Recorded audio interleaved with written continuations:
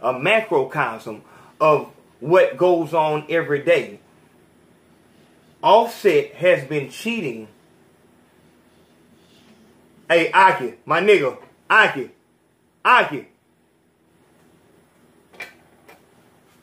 My nigga, go get in the fucking bed, dog. All that motherfucking snoring, dog. It ain't till the nigga turn the camera on, you want to goddamn shine in this bitch, dog. Get the fuck in the goddamn... Make me get up, nigga.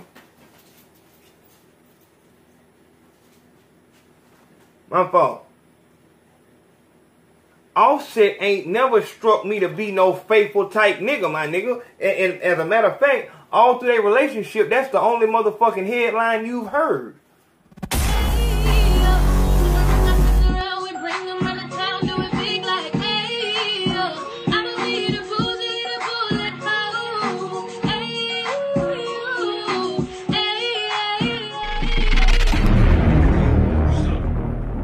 Welcome back to the Big Facts Podcast. I am AYO CONSACO, fearless leader of AYO Nation. It is cold as fuck on this window. Ooh, need that shit sometime though. Fearless leader of AYO Nation, and this is Are You Serious? As in Cardi B and Offset, Are You Fucking Serious?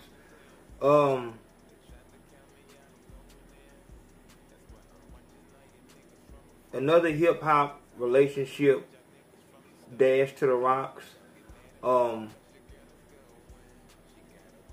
This shit to me, like with all this goddamn Cardi B talking about, you know, doing a song, when she perform a song, she flipping the nigga off and shit like that every time she said his name and shit like that, and all this good shit, whatever like that. A nigga gotta look at that shit like disrespect. She didn't come to the nigga in a time of need. Like, she didn't come to the nigga when she was, you know what I'm saying, fucked up and he just built her up and shit like that. It seemed like they were really on some retarded version of Beyonce and fucking Jay-Z on some shit, whatever like that. Like, nigga, you know what I'm saying? Like, and it did help both of them, you know what I'm saying, coming together on some shit, whatever. But it's just the breakup. And me, myself, man, I'm a very big proponent for that goddamn keep the same energy. And I mean that in a real way, not this fuck shit that's going around the internet. I'm talking about in a real way, like, keep the same energy that you had when we wasn't married and you didn't have my fucking child. Yeah, we doing that. See, I keep trying to explain to you niggas that you do not know the bitch that's sitting next to you or that's at the house right now. You know what I'm saying? That's calling your phone right now. You don't know this bitch. You won't know the bitch until you put a child in her.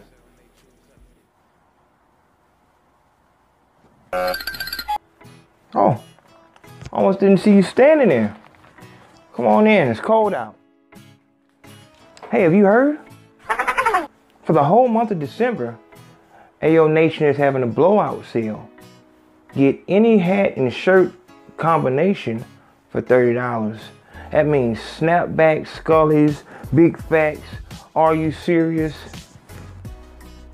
My favorite, $30. Also, for the whole month of December, when you go to paypal.me/RUSerious10, you'll get an email back letting you know that Christmas doesn't exist. Be sure when you hit the PayPal to donate, you go to paypal.me/Aaron337 if you want your donation read on the show. Remember, the AYO Nation donation conversation is every other Sunday. Don't be late. I'm serious. Also, don't forget, get your shit together, big homes. All right, get the fuck out. Until this hoe actually has your child inside of her to where there is no leave, ain't no just get up and go. I can say, you know what I'm saying, you will know the bitch once y'all start living together. You will know the bitch once you get married to her and shit like that. But you really don't know this hoe like you gonna know this hoe when that baby get there. That marriage shit, you can get through that shit and they can pay you a little something, because after about, what is that, like a year, like in order to get alimony, you gotta be together for like 10 years and shit like that. So you not obligated to no motherfucking benefits, you know what I'm saying, after a couple years. So a hoe not gonna be able to keep in who she is for no goddamn 7-8 years. Like the hoe gonna be out of there before you get to that point, whatever like that. Some niggas will say different, whatever like that, but them niggas is extra lame. Usually that shit happens to, you know what I'm saying, them white motherfuckers that, you know what I'm saying, old police officers and fire chiefs and shit like that. They were married 10 years and now they on their third wife and shit like that. You know what I mean? But as far as like us niggas and shit like that, it's not going to take that long for you to see what's going on, and she's not going to be able to keep her cover that long. You understand? But understand this. The instant that she conceives and that egg takes that sperm and shit like that, my nigga, it's Super Saiyan. It's kind of like, it's the equivalent of a nigga getting a check. You know what I'm saying? It's the equivalent of a nigga hitting a lottery, of a nigga goddamn hitting a lick for 50 bands. A nigga goddamn, you know what I'm saying, just anything just really coming up, you know what I'm saying, and being on. That's the type of attitude you gonna see in a bitch once she gets pregnant. Once a nigga hit a lick, nigga hit the lottery, or nigga come into some money, that nigga really gonna be himself on some shit. I'm unapologetically me at all fucking times. If a nigga, if he a dirty nigga, he not gonna take no bath. He not gonna brush his teeth. He gonna come outside musty and shit like that, because that's who he wants to be. That's truly who he is. And he understands that the people around him ain't gonna say shit, because you can X them the fuck out. And that's why you have all these issues with these fuck niggas, these rappers that get money, and you as a nigga who was around that nigga from maybe the beginning, you got pushed to the fucking side. You didn't see that coming because you didn't know who that nigga was. You know who that nigga, you seen his broke self. His broken self is nothing like him when he's whole. When you have money, you are made whole. So now you are truly who it is that you were made to be. If you were made to be a fucked up ass nigga and shit like that, then you gonna be that. If you was made to be a missionary and go over here and feed the children and find all the places that you can try to help the community, you gonna be that once you get that money. But before you get that money, you just another motherfucking sheep moving down the road trying to get the food like everybody else. Nobody knows who anybody is until they get to that point. But with a bitch,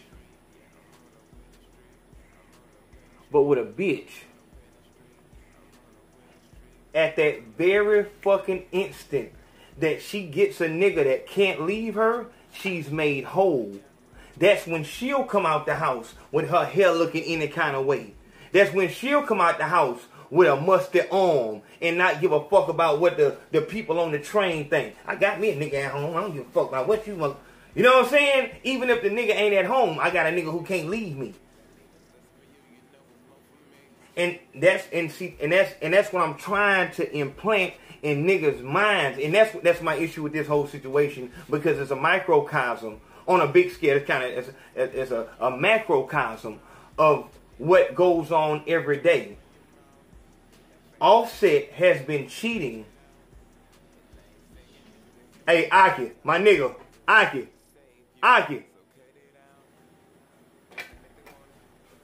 My nigga. Go get in the fucking bed, dog. All that motherfucking snoring, dog. It ain't till nigga turn the camera on, you want goddamn shine in this bitch, dog. Get the fuck in the goddamn... Make me get up, nigga. My fault. Offset ain't never struck me to be no faithful type nigga, my nigga. And as a matter of fact, all through their relationship, that's the only motherfucking headline you've heard. Other than getting her pregnant and maybe I don't even think them being married was a fucking headline, because I didn't know they was goddamn married. The only thing you heard through they shit was this bitch and that bitch.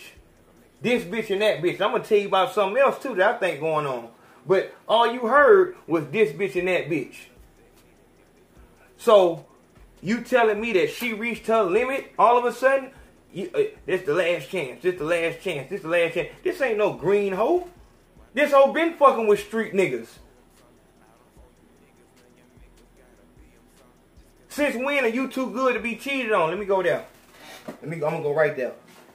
Since when are you too good to be cheated on? These hoes will tell you bitches.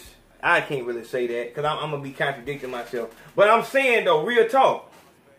If you choose a nigga in this lane, if you choose this nigga, since when are you too good to be cheated on? Ain't that the nigga you want, that all the hoes want? You didn't choose a nigga that all the hoes were like, nah, I'm good on that nigga. You chose a nigga that was at the having the time of his fucking life. It ain't a bitch around that a nigga can't have. But that's the nigga you want. Yeah, I got this. I'm locking this down. And not taking you didn't take into mind the job of locking that down. You are actually going to have to beat hoes off with a stick. It's going to come with that. If you've ever fucked with a nigga of any consequence, it ain't no like, oh, yeah, I'm just that bad of a bitch that I ain't got to worry about my nigga cheating. If he's that nigga, he's going to have to be on point at all times. Temptation is going to come 24/7. So a nigga might fall weak, but that's a motherfucking byproduct, and that is a side effect of the thing that you ordered. A nigga that's on top of the game. You didn't want a nigga that nobody wanted, a nobody ass nigga. You wanted the nigga that everybody wanted. So what the fuck do you expect? So that make me think you going into this shit thinking that you gonna use this cheating shit as an excuse to rob a nigga. That's why I'm at with it. That's why I'm at with it. You go along with all the goddamn good shit, even let that nigga marry you on some shit to make it look even worse. But this was never a love relationship. This was a goddamn business move. If you want me to be motherfucking honest, I want to know goddamn what happened to that nigga that she was fucking with before she got her goddamn teeth fixed. What happened to that nigga? The nigga that when she was making them fucked up ass sucking dick videos and shit like that? What happened to the nigga that she was talking about that was in jail? The nigga that was locked up and shit like that. That's how she came up. Talking about stinking pussy and sucking dick and all that good shit on Instagram. With the fucked up teeth. The Puerto Rican with the wig and shit like that. That was Cardi B. Then she got on Love and Hip Hop. And then she come with the rapping shit. But what happened to the nigga that was locked up? If you ask me, dog. Because that nigga got out. He got out at some point in time. And she was already on her rise, though. So it was like, you didn't really hear too much about that shit. Like, what actually happened with that shit. I think that nigga got in the motherfucking ear, like, let's have a fucking anchor baby. Now, I don't know motherfucking anchor us to United States, but anchor us in wealth. Anchor us in riches. With this child, we no longer have to worry about where our next meal is coming from. And I really believe, dog, me, myself, when you really come from this bottom and you really had to eat noodles and beans out of can, I don't think that mindset ever leaves you. So when you see a chance to have forever money, a forever check, I'm not sure how easy that is to pass up. Offset, a child from Offset right now is going for how much, about $20,000 a month. What's an Offset child worth right now? Matt Barnes was paying how much a goddamn month? He got to go to the courts and plead with his whole life. Please, judge. Please, if you can just take my payments down to maybe just $50,000 a month. Please, judge. I throw myself on the mercy of the court. Please. $50,000, please. I can't even eat out here. I'm throwing up my hands to the court. Niggas is out here every day, and it may not be a big deal to you. You understand? It may not be a big deal to you. And this may sound like crazy talk.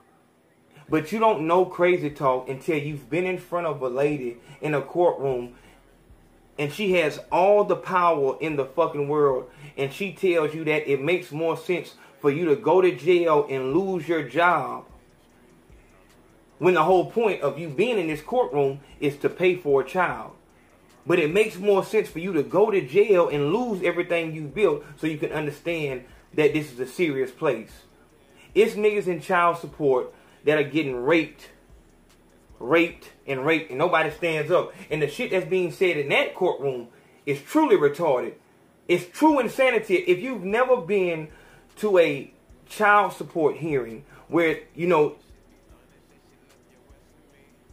usually a female judge castrates a man publicly in front of everybody, you should really go to it. If you want to see true insanity, go to one of them motherfuckers and see how we are thrown on the chopping block by our own kind.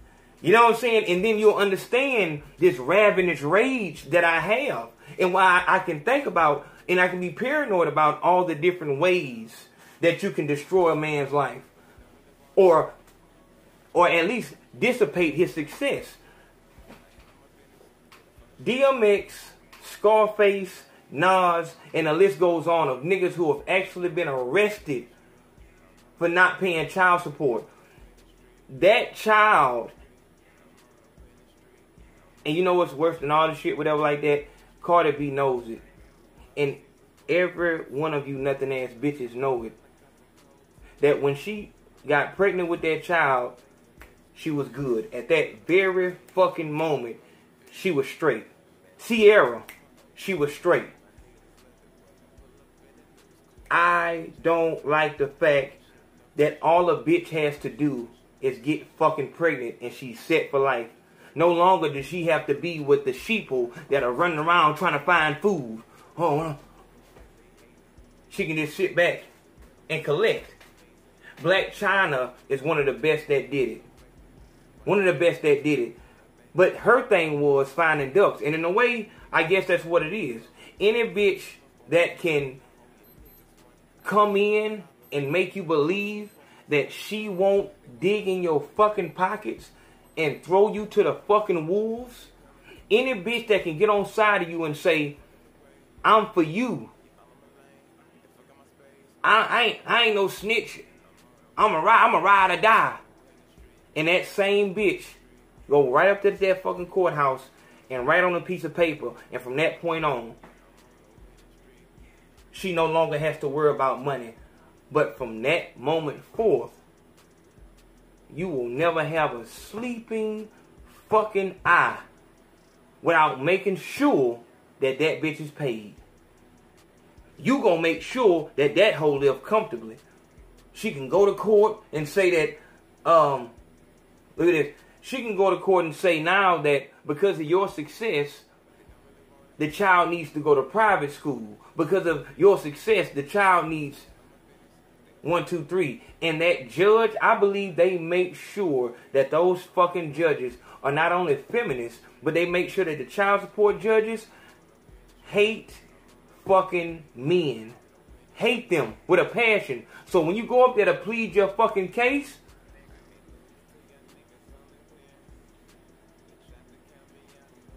ain't no fucking case. What case? 30 days, 90 days, 6 months for a bill that you did not sign for. What you signed up for was sex. And that bitch said, you're a parent now. So now every month you have a bill to pay. If you don't pay that bill, you go to jail. But that bitch can take out every loan in the land and owe every nigga from Rent-A-Center to goddamn Riviera Utilities. Not one time, if she doesn't pay a bill, will she ever be threatened with jail. But my nigga, if you miss a fucking payment, everything that you've been building for a year and a half, and something just took place, you got sick, whatever the fuck it was, them motherfuckers will handcuff your dumb ass to that goddamn hospital bed. That's not funny. It's not a joke. It's not a game. I'm asking you niggas, the reason why I ask you to follow the 3 S's, because each one goes into the next. Sobriety has to do with the solitude, and the solitude is intimately intertwined with celibacy. And then it goes back around. If you're sober, then you'll be thinking of this before you fuck a bitch. And then you won't be so apt to fucking a whole raw. And then you won't be, oh, okay. Then you won't be like me, fussing and fighting about some shit. You'll be the nigga that said, yeah, I'm glad that wasn't me. I'm glad that wasn't me. Because as you motherfuckers are reading about motherfuckers having to pay these insane amounts in child support court, you're just reading about it. It seems unreal, but that's a real fucking person. That's a real fucking person. And it's millions of other niggas that are in jail right now who didn't have the money. And it was way far less than $50,000 a month. But my nigga, I ask you, if a motherfucker told you that every month they're going to take $600 away from you, how would you be living? But it's that $600 a month or go to jail. And that decision of paying that wasn't even one that you made consciously. It was a byproduct of something else. So it's kind of like you going to the store and buying some milk. And all of a sudden they put a cow on top of your car. And if you don't take the cow home with you, they charge you with fucking animal cruelty. It's the same shit. I bought milk.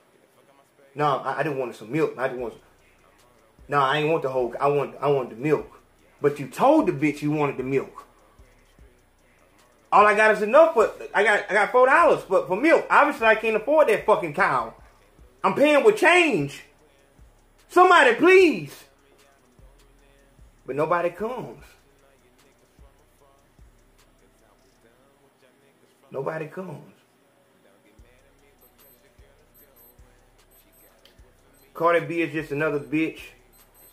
She'll get paid well. Her and her old boyfriend will go back to Puerto Rico and live their life eating fucking plantains and doing the salsa and shit.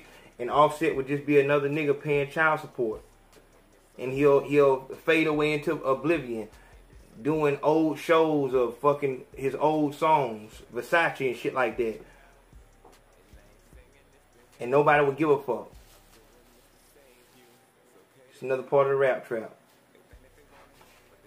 This is a Big Facts Podcast. I am AYO CONSACO, fearless leader of AYO Nation. Make sure you hit the PayPal.